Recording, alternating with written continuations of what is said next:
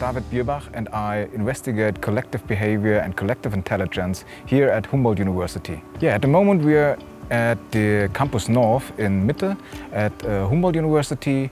We're here in the facilities of the Department of Biology and Ecology of Fish. Here we investigate with the ROBOFISH collective behavior of fish swarms, and we try to get the rules and the mechanisms, how swarms, how groups really function with that ROBOFISH. And then we hope to apply our knowledge also to other animals, or even to humans, or to autonomously driving cars and drones.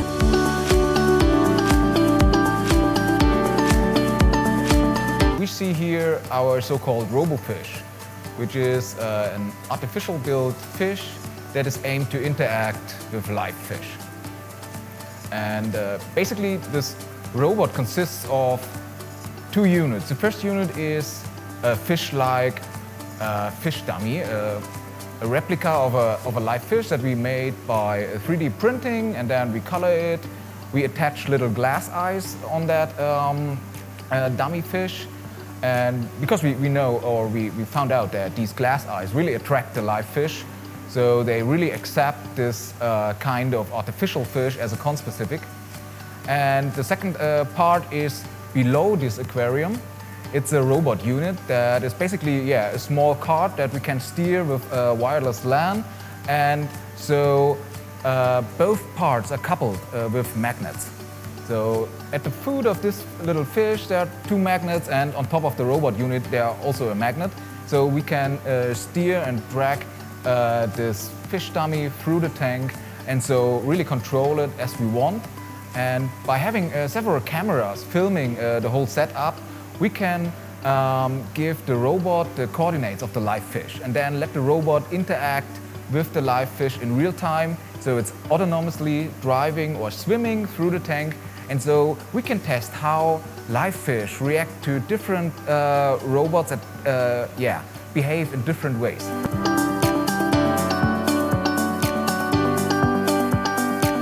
The first prototypes of this kind of ROBOFISH, they were produced in the UK. My boss had a first idea on that, and they tried it with a different species, with the stickleback. And they can't use this automatic or integrated behavior, but it was the first time they really started to use these kind of dummy fish that were driven by a robotic unit to interact with live fish. And then here in Berlin, my boss and I, we started in collaborating with robotic engineers from the Free University to really build an even smaller model of the ROBOFISH that is able to freely interact with guppies, with mollies, with other tropical fish that are more easy to keep in a laboratory. And so step by step we added things, we refined the appearance of the dummy. And for example, we first started by painting the eyes on the dummy, and the fish didn't react very well to that. So they didn't accept this kind of a dummy fish as a conspecific. And then the idea was to use teddy bear glass eyes to put on the dummy, and that worked. So we can put this dummy fish inside a normal aquarium, and some of the males will start courting this dummy, so they really believe it's a conspecific.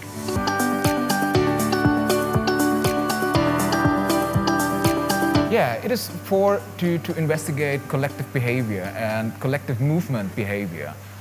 Normally we can just observe huge groups or aggregates of animals like birds or fish or some zebra herds, but we can't really manipulate the rules how these individuals interact. We have some ideas how these rules are, but we can't really test, because to test the rules we have to manipulate what the animals really do inside these swarms, these groups. And with the robot we can integrate an individual inside these groups, these swarms, and then manipulate the rules how the robot interacts with its neighbors. And so we can test which rules are really important, which rules are not so important, and which rules we may have missed in our theoretical considerations about how a swarm is functioning.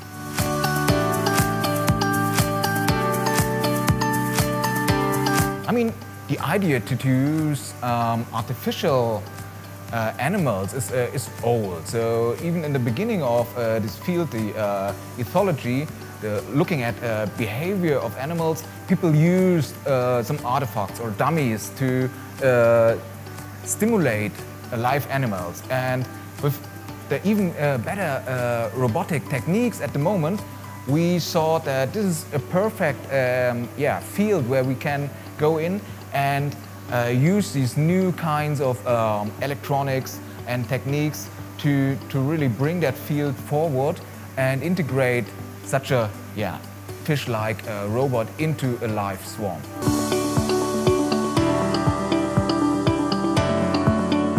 Whenever humans interact non-verbally, so whenever people meet and don't talk to each other, they use similar rules that we can find in these fish swarms, we can find in flocking birds or in other mammals in big swarms. The very same rules, and they are based on the distances among the individuals. So one of these rules is to go wherever you see a neighbor individual. And when this neighboring individual is within an optimal zone around you, you align with it. Then you move into the same direction. And when it's coming too close, you avoid this individual by moving away from it.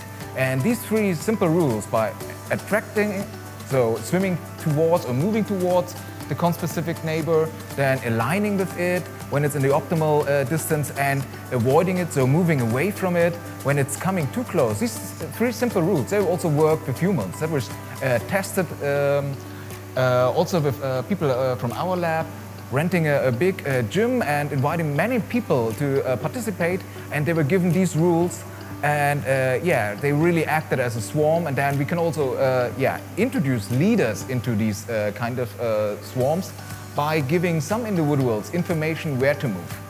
And then when all the others follow these rules, so align with the neighbors that are around me and follow them, then a leader that moves to a certain direction will keep all the others following him.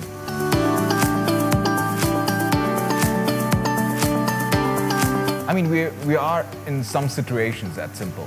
Not in all situations, but in many situations. For example, when you go to a stadium or to a music concert, and you don't know your neighbors, you don't talk to them, but you follow where they walk, you follow where they move, and then you apply very similar rules. So we all know this minimum distance that we want to keep to others, that it's not offending to us. And this is very similar to the avoidance rules that animals have in their swarms when others come too close. And this is, so in fact, we use very similar distance-based rules for our interaction. And another thing that we can learn from these swarm experiments here with the robot and the live fish is how information is spreading through big swarms, big schools, big groups. And this is very similar than when one fish, for example, sees a predator, recognizes that there is a predator. It will move away from that predator in a specific way, in a very fast way. So that indicates there is something, and all the others react to that. So they don't see the predators themselves, but they have to react to the behavior of their conspecific. And then this information that there is a predator will spread through the whole group. And we can see similar things when we look at the social media, where some tweets spread in very short time around the globe. And it's the same rules that apply here.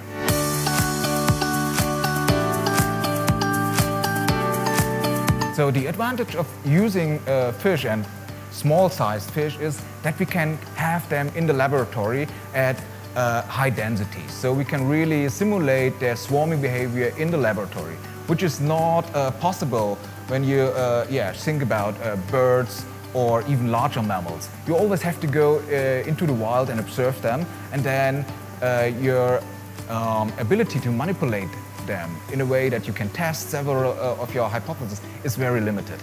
So here we can manipulate a lot, we can test a lot of theories by still having them in their natural density, in their natural group size, which is not possible with bigger animals and with animals that need more specific habitats or care.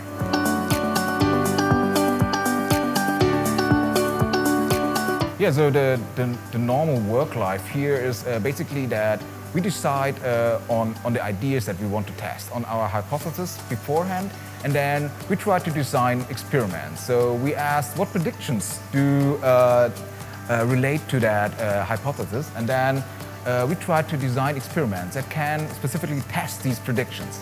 And then we look, okay, can we use the robot for that? Or do we have to observe live groups? Or do we have the right cameras, the right software to investigate the group behavior then?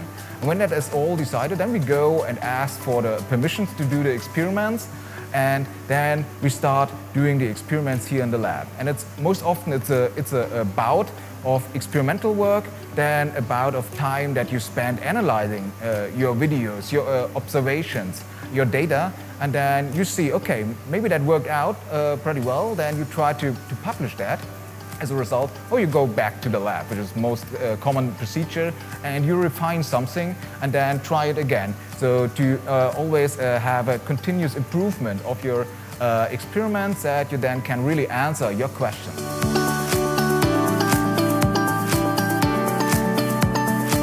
This laboratory is part of the Excellence Cluster Science of Intelligence, which is located at the Technical University, the TU and the Free University, and as well the Humboldt University.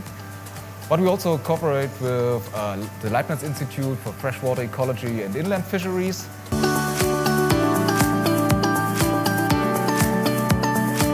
Yeah, so the limits with this kind of experiments is for sure that we cannot create a really natural environment for that.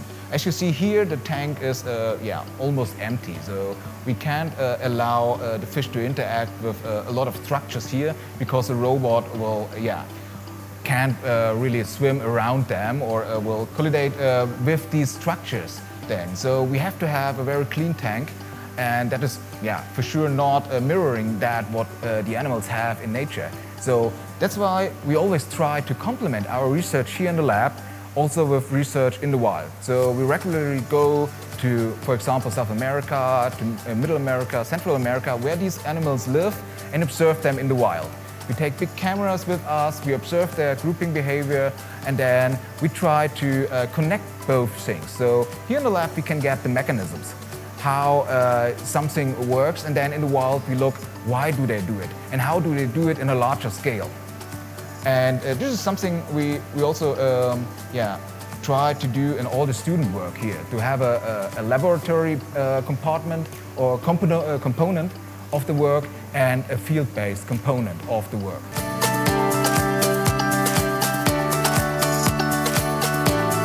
The Excellence Cluster, Science of Intelligence, has the aim to understand intelligent behavior at many different levels of organization. In animals, in humans, but also in artificial agents like drones or cars or robotic swarms.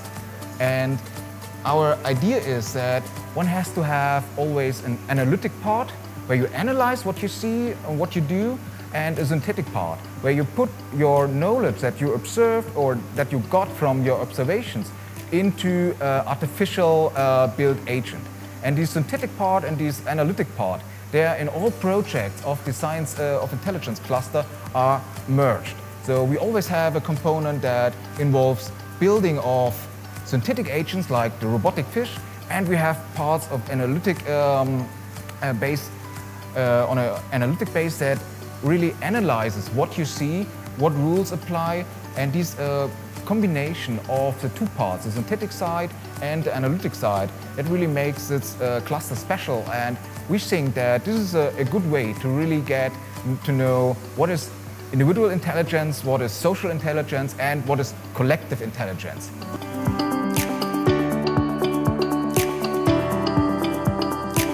Yeah, basically, when you want to design autonomous cars or drones that fly on their own, you have to give them some rules how they should interact with their environment and with other drones or with humans they experience in their environment. And exploring these rules is very hard if you don't have a baseline where to refer to. And that's how we can use our fish, our robotic fish. We can test rules that would apply also to autonomous cars here with the robot. And we can see whether these rules then really work in a more or less real environment. Many things are simulated in the computer, how things should work in these kind of autonomous cars or drones. But you always have to go the next step into the real world, because there could be a real world gap, as it is called. So in the computer everything works fine, but then the computer don't has walls. The computer don't has any friction or something like this. The computer don't has battery limits that may be not linear.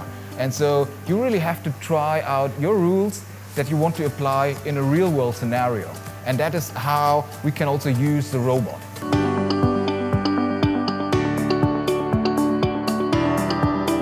The advantage to do something like this in Berlin is that Berlin has so many universities and so many good researchers that are all located here in Berlin. So as I said before, this project is a teamwork of researchers from the Technical University, from the Free University, from the Humboldt University, from several Leibniz institutes. And Berlin is a perfect place to have this kind of collaboration, because there are so many scientists from so many different fields that you really can bring together them in one room and then talk together to them, talk with them, talk about ideas, and then bring these ideas to the road, which the robot is a perfect example.